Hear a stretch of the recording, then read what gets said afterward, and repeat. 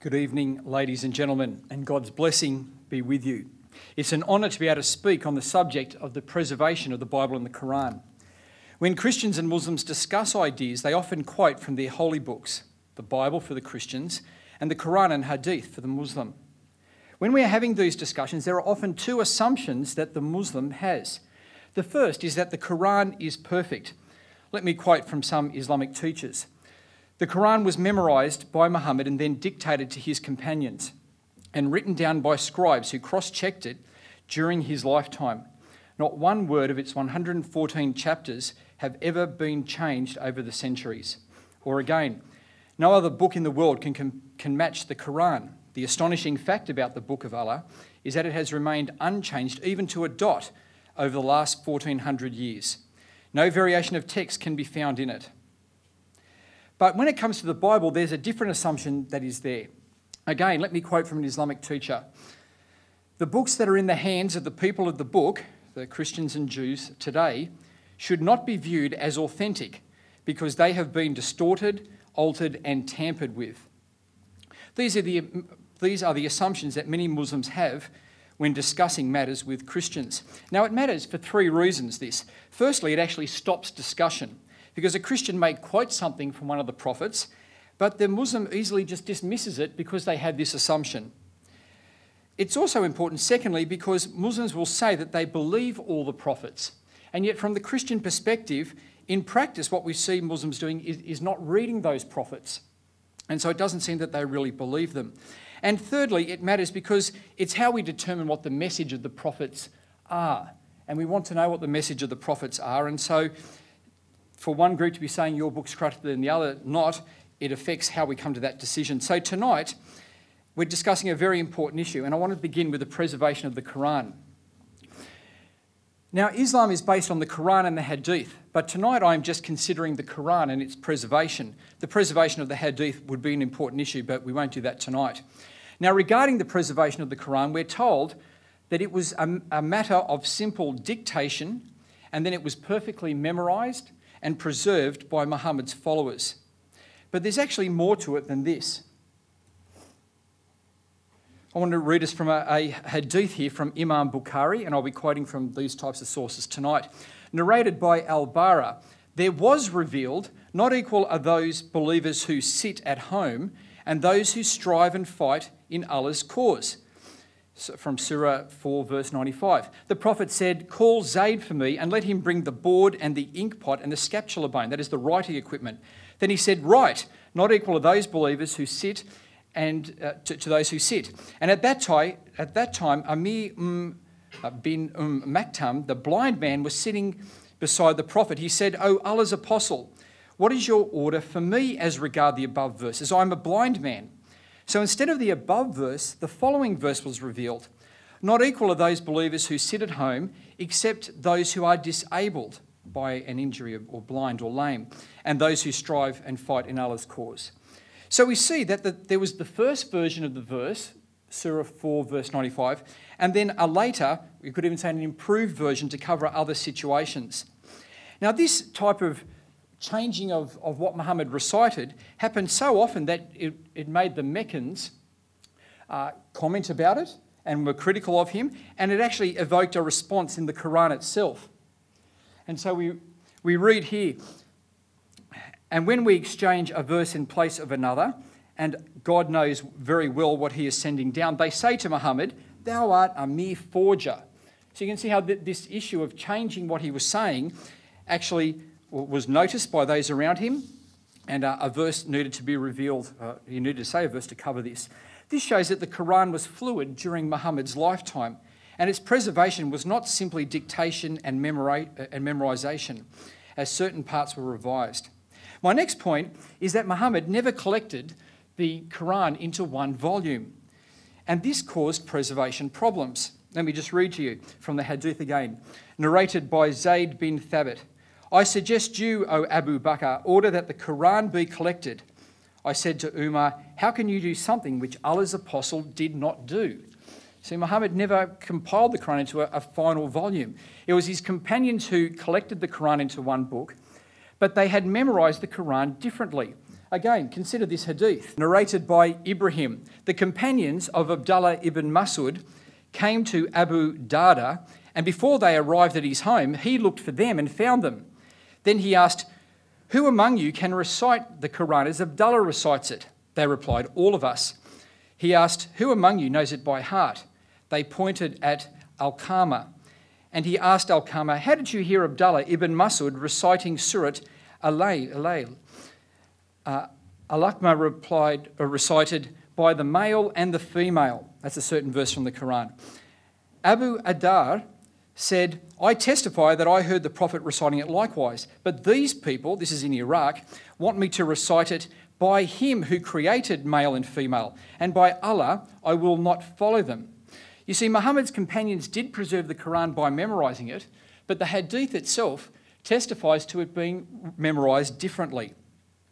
These different versions of the Qur'an began to cause trouble among the Islamic community, and so the third Caliph Uthman solved this problem by burning all of these other versions and making one standard version. We read, "Uthman sent to every Muslim province one copy of what he had copied and ordered that all other Quranic materials, whether written in fragmentary manuscript or copies, be burnt." Now, most of the companions did receive and accept Muhammad's standard version of the Qur'an. However, not all of them did. And so again, we meet Abdullah ibn Masud again.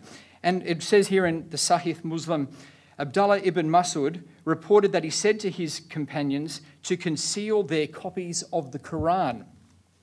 And so they didn't give them up for burning. Now, the differences between these different versions of the Qur'an was a subject of many of the early scholars of Islam in the classical period. A particular librarian named Abi Yaqub al-Nadim was a librarian who made a catalogue of the Arabic books in the year 377 AH or 987 AD.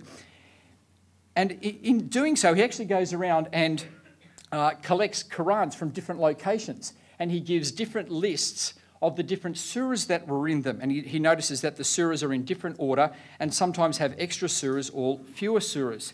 In fact, he makes an entry in his catalogue on this, and the title of the entry is "The Books Composed About the Discrepancies in the Quranic Manuscripts." And it goes through all these different main capital cities of the Islamic Empire, and there were 7 books that he lists in his catalogue recording these.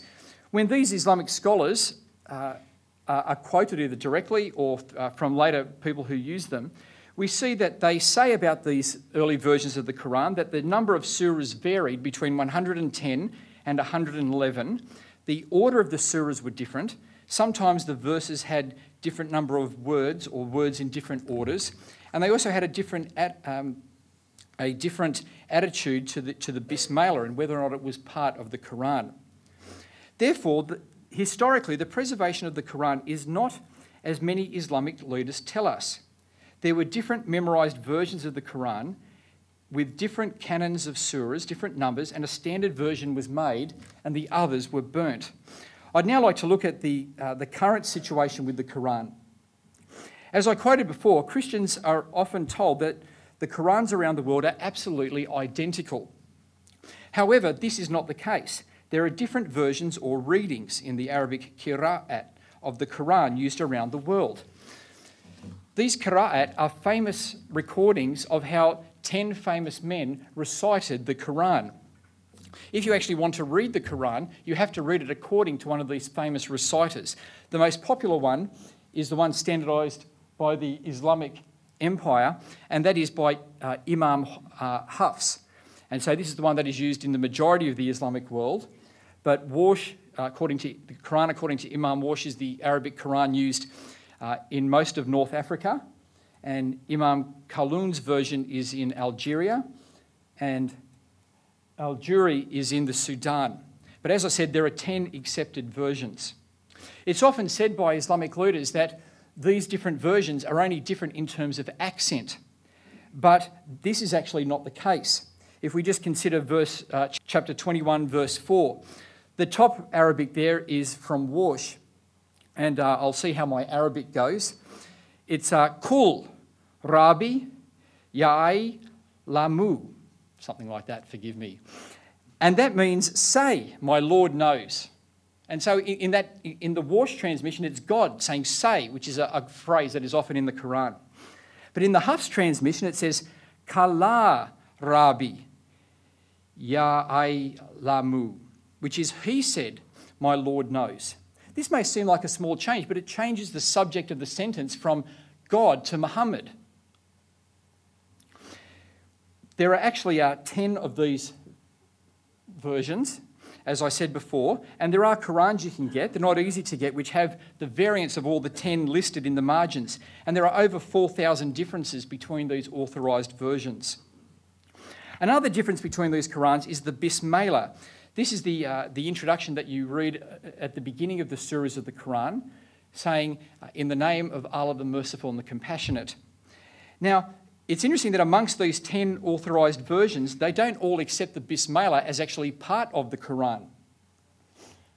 And so we read here in this Islamic scholar saying, the readers themselves differ over whether the Bismillah was a verse in Surah Fatiha and the other surahs. Among the readers, Ibn Kathir, Azim and Al-Kazi were the only ones who considered it to be a verse at the beginning of each surah, whereas the others did not. And so the exact knowledge about the Bismillah and whether or not it's actually part of the Qur'an has not been preserved. Now, the majority of Muslims in practice in the world following the Hafs transmission take this as the first part of the verse of each surah, except Surah 9.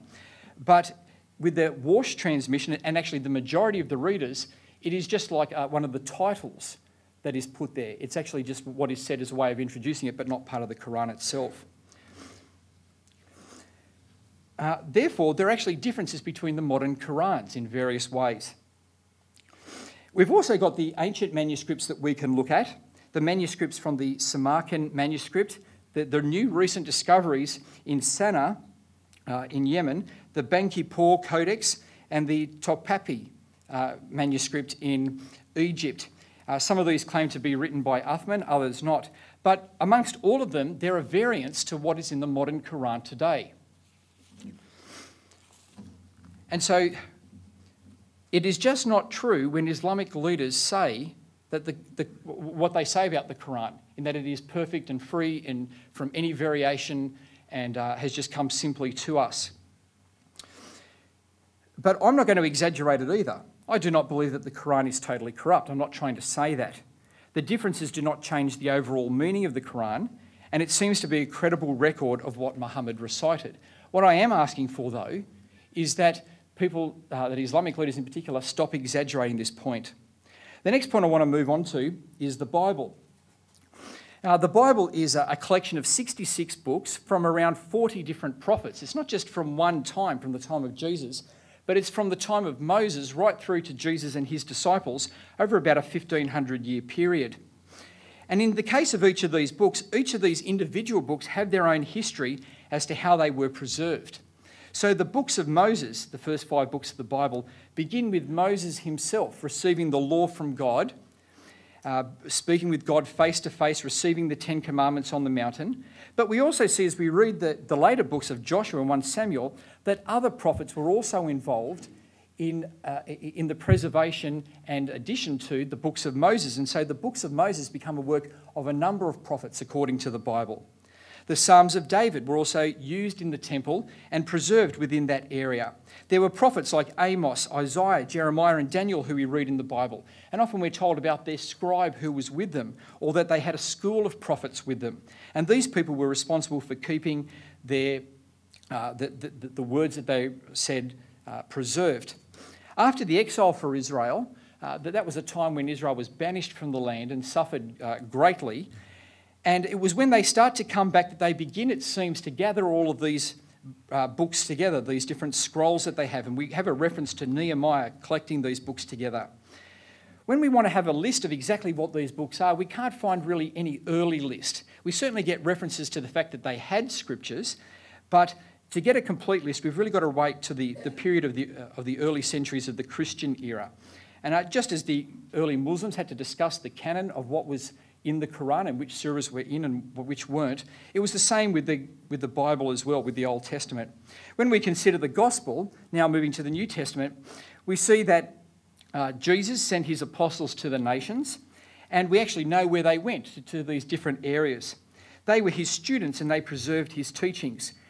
The apostles of Jesus actually did miracles as Jesus did, and they were the living witness to Jesus. They were prophets themselves. They told the story of Jesus and established an oral tradition. We read in 2 Peter 1:15 that Peter himself was making preparations so that the things he had said would be preserved. And so from a historical point of view, the church had this oral tradition, and then this oral tradition was placed into the writing of the Gospels, probably with the death of the apostles. The letters that we also find in the New Testament are letters actually written by the apostles themselves. They're different to the Gospels, which record Jesus' life. These are written from the apostles as authoritative statements to the churches. Now, these letters themselves, they were often written to large areas. So at the beginning of 1 Peter, we read that he sent his letter to all of modern-day Turkey. And in Colossians chapter 4, verse 16, we read how Paul commands the church to make a copy of the letter he sent them and to send it on to another church. And it was through this process that these letters were passed around and distributed amongst the churches. But in time, it became necessary to finalise and to make a clear statement as to what these actual documents were. There were people like Marcion who were saying he didn't accept the Gospels, and he didn't accept any of the prophets who were before Jesus, and he only accepted certain things. There was also the question of Christians doing mission to other cultures, and they wanted to know which books do we translate. There was also persecution by Roman emperors, and so you wanted to know which books you had to protect. There were false gospels that were written. There were false letters in the apostles' names that were written. But there were also good letters that had been written by Christian leaders as well. So there were many good letters like the Epistle of Barnabas and other documents which weren't wrong, but yet they weren't apostolic. And so the church leaders, in various discussions, very often at an informal level, they certainly didn't have a council just on this subject, began to publish lists in the 2nd, 3rd to the 6th century to state which books were genuine. Now, this was not a straightforward process. It required work and discussion to work these matters out. They were looking at matters like, could it be proven that it was written by one of the apostles? Was there a chain of testimony going back from one disciple to another disciple back to the apostle? A chain of narration back to say that this was a genuine letter from them, or a genuine gospel.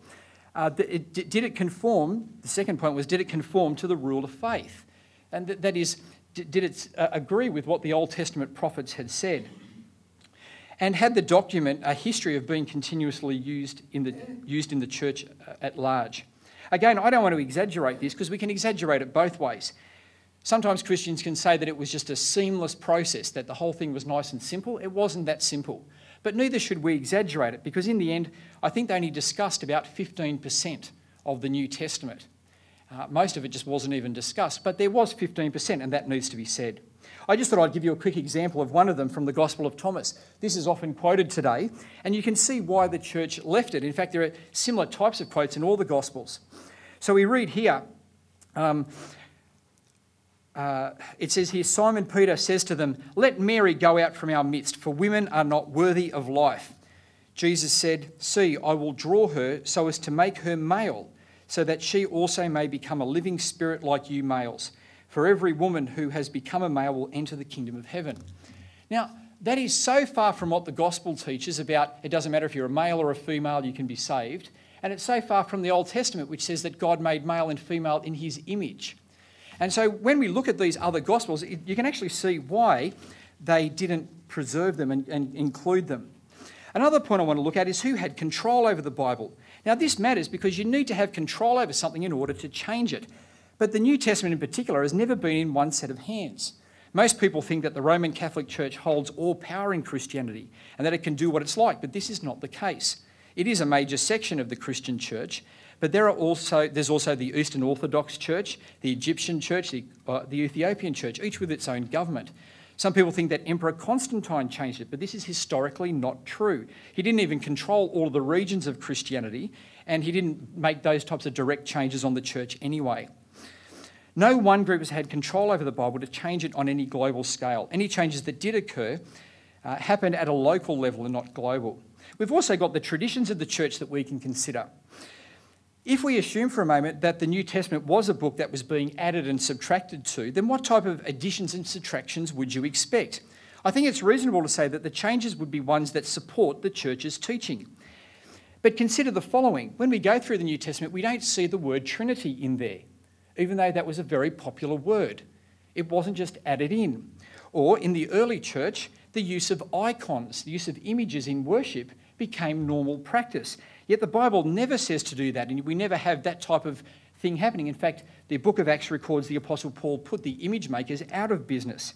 And if we consider Mary, we see that by that time, in the early years of the church, only after a few hundred years, Mary starts to be worshipped as the Queen of Heaven, that she remains a virgin forever and that you can pray to her. Yet in Luke 11:27, Jesus says that you can be more blessed than Mary if you obey God's word. Now, why wasn't that changed? Because it's saying that any Christian believer can be more blessed by obeying the word of God. The types of changes that we would expect if the Bible was an open book are not present. We also, of course, have many thousands of manuscripts of the New Testament going back in fragments to the early centuries. Now, there are small differences between these. They're not all absolutely identical. But because we have different manuscripts from different regions, when we do see a difference, we can look and we see a difference in one region, we can compare it to other regions, and if the other regions don't have that difference, we can just deduct and say, well, that's an error that's crept in. Maybe someone's made a mistake, a deliberate or unintentional one. But these manuscripts that we have, and the mainline scholars will say, show that the New Testament has been well preserved. It's also, I think, fair to say that the preservation of the Bible is seen in the coherence of all the prophets being together. Because throughout all the Bible, we have the sacrifice for sin being spoken about through Moses, through Isaiah, through all the prophets, finding its fulfillment in Jesus. Again, we have God with us in the garden, God walking with Adam and Eve in the garden, and God walking with us in Jesus. We have the image of God being there in the book of Moses, in the Psalms, and prophets like David, and in the gospel. And the doctrine of the Son of God for the Messiah and God's people being through all the prophets. But there's one more point I'd like to point out for Muslims to consider, and that is the Qur'an's attitude to the Bible. In Surah 384, we read this. We believe in Allah and in what has been revealed to us and what was revealed to Abraham, Ishmael, Isaac, Jacob and the tribes, and in the books given to Moses, Jesus and the prophets from their Lord. We make no distinction between one another among them. Now, often when Muslims look at this, they say, yeah, that was the scriptures of Moses and Jesus, but not of what Christians have today. Yet if you read there, when it talks about these books, it makes it clear. It says, those who follow the messenger Muhammad, the prophet who can neither read nor write, whom they will find described in the Torah and the Gospel, which are with them. So it's speaking about the books that were actually with the Christians and the Jews at that time. In fact, in Surah 10, verse 49, Muhammad himself is commanded to read these scriptures if he's in doubt. We see that Muhammad actually respected these scriptures. We see here it says, narrated by Abdullah ibn Umar, a group of Jews came and invited the apostle of Allah, peace be upon him, to Kuf. So he visited them in the school. They placed a cushion for the apostle of Allah, peace be upon him, who sat on it and said, bring the Torah. When it was then brought, then he withdrew the cushion from beneath him and placed the Torah on it, saying, I believe in thee and in him who revealed thee. You see, that is Muhammad making no distinction. There are actually verses in the Qur'an saying that unbelieving Jews and Christians mistreated the scriptures. But this does not mean that the faithful Christians did and lost it. In fact, there are similar verses about the Qur'an being torn to pieces and people selling it for profit. And so similar types of statements that are made about unfaithful Christians are also made about unfaithful Muslims. So to conclude, I ask Islamic leaders not to exaggerate on these points. Both the Bible and the Qur'an have had a process of being collected and have small variants within them, but yet they are well preserved when we look at the evidence. And I'd like to finish by talking about my own experience. When I believed the gospel and became a Christian, I started to read and love the earlier prophets that were before Jesus in the Old Testament, even though some of them were hard to understand. But when I've seen people become Muslim, they've actually turned away from those prophets, and they now only listen to what Muhammad says. Who turns people away from the prophets? Is it God or Satan? God turns people to his prophets so that they can turn and have life. And that's what I pray that all of us will do here today, that we'll believe the prophets and read them on their own. And so I invite you today to read the prophets, to read the Bible and find out what the prophets said. There are cards, and you can read it also on my website. Thank you.